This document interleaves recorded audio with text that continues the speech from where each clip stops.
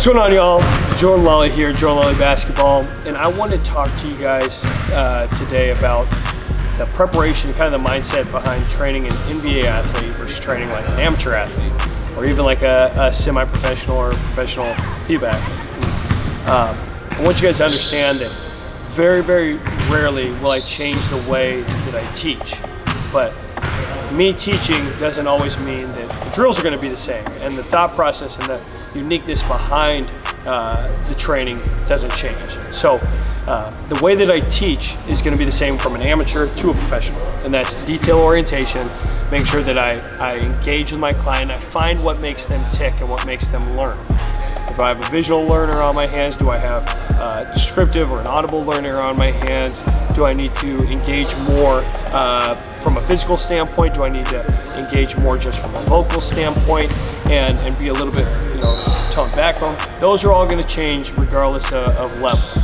But I want to make sure that you guys understand that the preparation finding an NBA athlete will differ.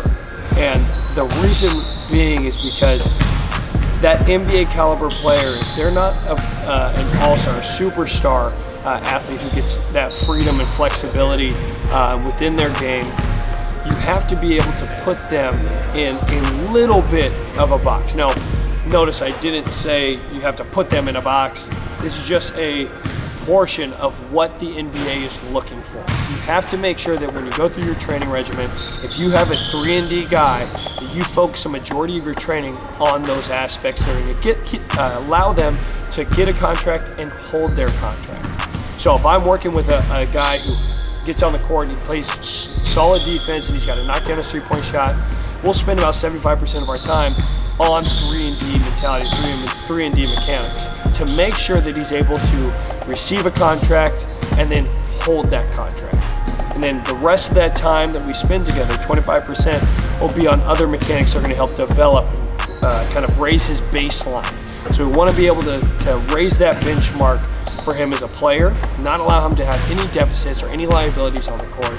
And those 25% of his game or her game will be ball handling, different shooting mechanics, stop separation mechanics, being able to finish around the rim certain ways, focusing on different moves. Okay, now if I'm working with, say, a FIBA pro or even like an amateur player, I'm going to try to kind of get them out of their box and get them a little bit more comfortable doing more. So we'll probably split it. We'll still have an idea of where they are on the court, where their coach utilizes them throughout their or within their team, but we'll probably split it 50 and 50. So we'll have 50% of what they see on a normal basis and how they go through their daily games or the situations they have throughout their daily games.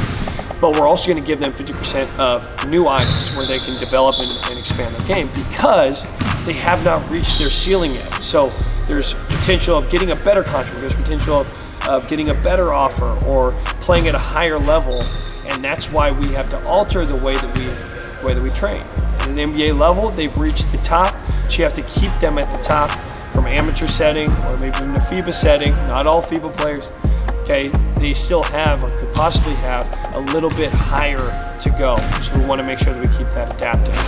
Hope this helps you guys. Hope this gives you guys a little bit of perspective on the mindset behind a trainer and whether we have an NBA player in the gym, a WNBA player in the gym, or an amateur level player. So it's cool how you guys can see a little bit about how our brains work, and I hope this gives you a little bit more insight on the training industry. Take care, guys. God bless. See y'all soon.